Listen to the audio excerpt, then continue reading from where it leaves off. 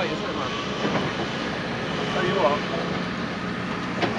Coca Cola Wakefield, this is fantastic. I just love building sites. I do, yeah. You feel like there's something magical being created. I know that the owners at Coca Cola here, the bottling plant in Wakefield, are very excited about this new development they have in place. Yeah, it's a new state-of-the-art system. This. Do you know how much it's costing? No, I don't have a clue actually. 30 million. 30 million. What exactly is the development? It's a brand new state-of-the-art bottling system. It's going to save an absolute fortune in labour costs. I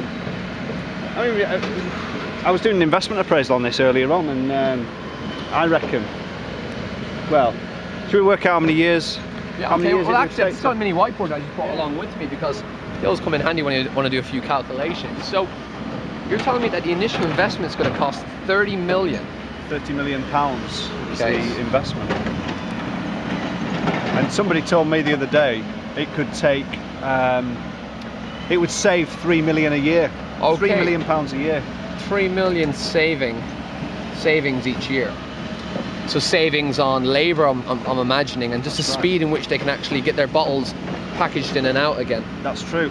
So one of the first methods of investment appraisal that we do in class is payback. Okay, yeah. So how long do you think that would take to pay back the initial investment? Okay, so I'm thinking here, that 30 million, 3 million pounds, about 10 years, I'm guessing. 10 years payback. 10 years payback.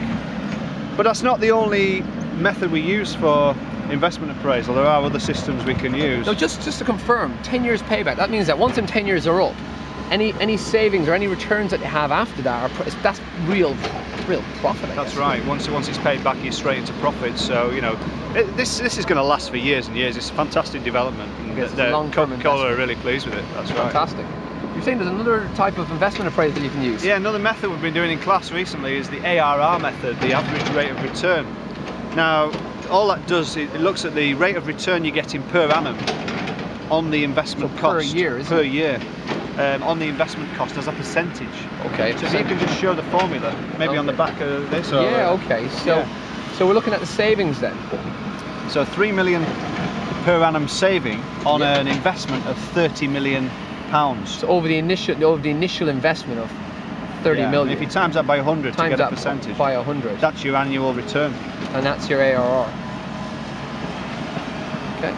So what percentage does that give you?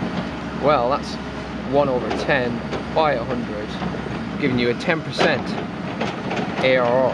10% return. That's much higher than bank interest rates. Bank interest accounts these days are paying 1 to 2%, so that's a fantastic return. So that would say to you that that's nearly justifying their reason. That's right. For actually investing in this project. So it's a great investment, and you know, it's so nice to see it taking place at last. Would you say you've got is there any weaknesses with this approach? It seems a very simplistic way of calculating whether an investment should happen or not. Any drawbacks to them methods? The only issue with the payback and the ARR method, it doesn't look at the time value of money, but we'll talk about that later on. You know, when we get back in the classroom. I'm just enjoying being down here. I feel a bit guilty watching all this taking place and looking at them all working. I might see all these pallets down here. I'm pretty sure I could drive one of them JCBs and move them over there. Well, I was going to say to you, if you can get in that digger and just move some of those pallets, that guy over there will be really pleased. Right, so. I better go and do that. Okay. Speak to you in a bit.